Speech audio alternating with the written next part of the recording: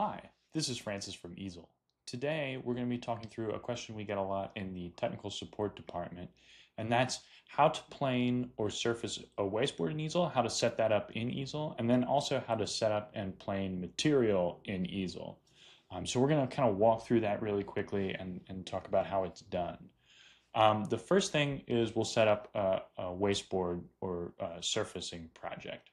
Essentially what that looks like is I've got a piece of material that's the size of my work area, so 29.528 by 29.528, and that's the size of my work area. If you're curious about what the size of your work area is in Easel, you can click on Machine and Edit Your Machine, and you'll be able to see it right there. But you'll want to make a piece of material that's the size of your work area, and then you'll go over to the shapes and add a square to Easel, and you'll want to match the size of your square to the size of your material. So I've messed it up a little bit here.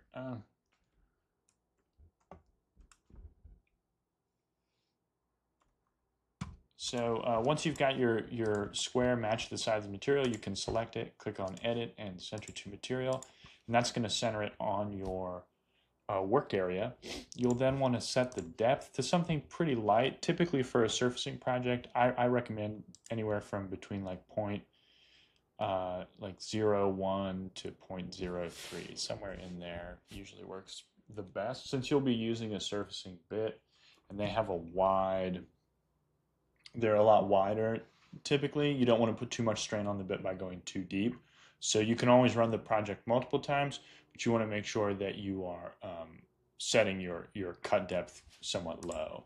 And then you can go ahead and simulate this, and you'll be able to visualize what that carve is going to look like.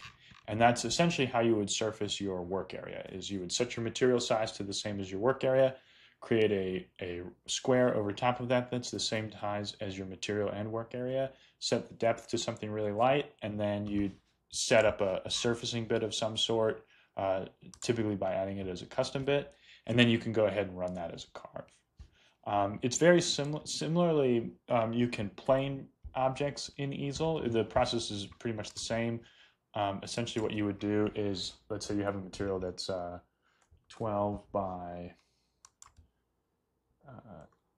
16.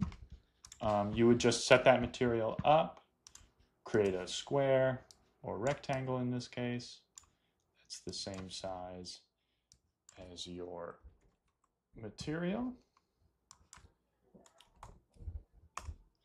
and center it to your material again, and then you could run that as a planing project, and that would be how you would plane it. Again, you'll want to set that depth relatively light, so you're not carving out too much material and damaging either the spindle or the bit. And that's essentially how you plane in Easel. Have a wonderful day. To learn more, head over to easel.com.